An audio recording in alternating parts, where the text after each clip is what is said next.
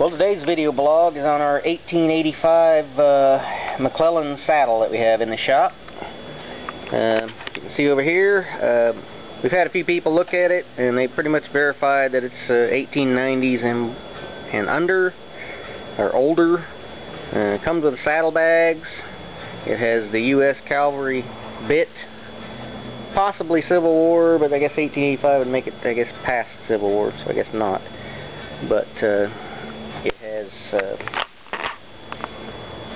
codes stamped in it.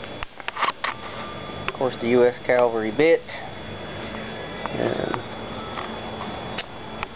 Has US Cavalry markings, brass hardware,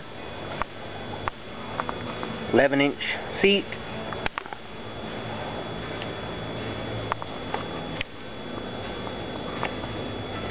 saddlebags. Patina on the saddlebags is a little different than the patina on the saddle, but that's to be expected since the saddlebags would have been out in the elements more than the saddle would be, of course. Very lightweight saddle. This design was used up until World War I. Very interesting piece. If it's something you're interested in looking at, come in and have a look at it at 909 South Memorial. We're digging for gold trading post. Have a good day.